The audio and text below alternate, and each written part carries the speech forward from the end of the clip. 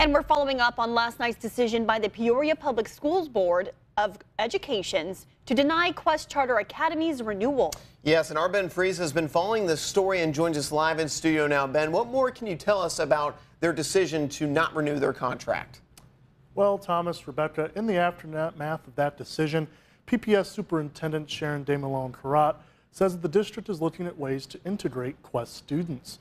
She says that there is a comprehensive plan based upon the best interests of those students, and the goal is to work collaboratively with Quest students, families, and staff. Now, the Board of Education did vote 5-1 in favor of denying Quest's renewal at last night's meeting. The board's legal counsel showed that Quest failed to meet several of the goals the district had put forth, and Quest officials, however, they maintain that the academy was making reasonable progress. DeMalone-Carrot spoke today about how she imagines that transition going for Quest students.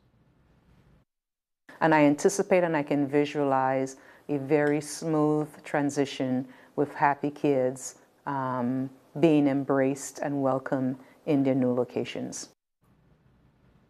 And 4 middle schools have been seen as possible destinations for the 167 Quest middle school students, and those are Rolling Acres Middle School, Reservoir Gifted Academy, Mark Bills Middle School, and Liberty Leadership Academy.